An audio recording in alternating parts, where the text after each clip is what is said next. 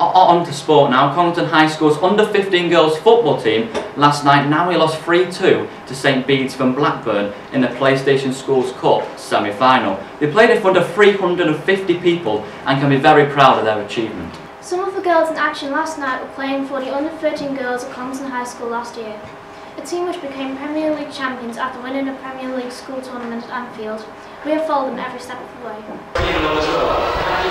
Hello and welcome to Anfield today for the Premier League Schools Tournament. It's on the biggest days in Congleton High School's PE history, with Congleton High's under-13 girls taking part in the tournament. They're in a group with Reading, Fulham, Norwich and West Ham. Let's see how they've done in the group stage.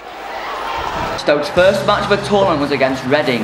Emma Nisbet scored the only goal of the match when she scored after Amy Rogers' shot hit the post. Stoke's next game was against Fulham. Amy put CHS in front with her half volley. Holly Massey then doubled CHS's lead when her shot from outside the area found the net.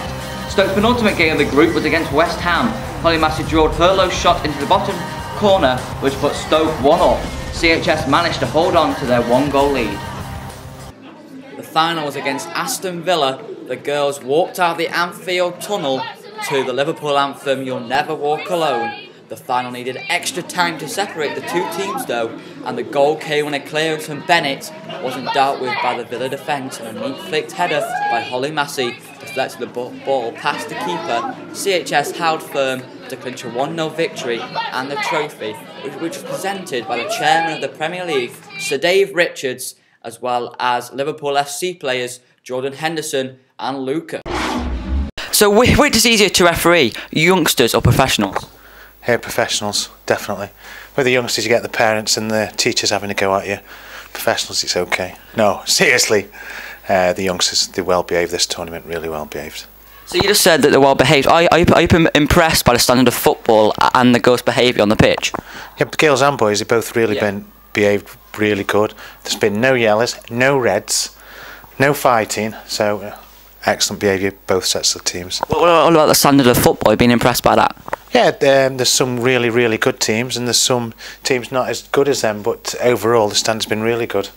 If there's anybody out there wanting to become a referee, what is a typical week like as a referee? Monday get up about 12 and then do what you want till about 6. Tuesday, Wednesday, Thursday, Friday the same, and then just do the game on Saturday.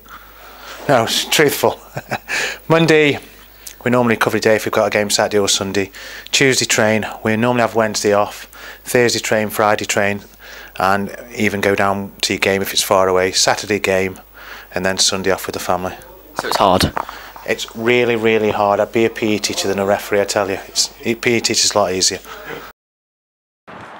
Since becoming Premier League champions last May, they've been living the life of a professional.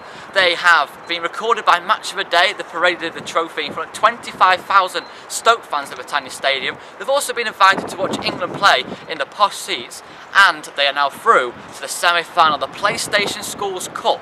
So I'm joined by two of the players who scored at Anfield, Emma Nisbet and Amy Rogers. So what was it like scoring the same pitch as players like Torres, Gerrard, Suarez and Sturridge? It was very good. It was very, not inspirational, but it just felt good because all the fans cheering and all our teammates, our classmates.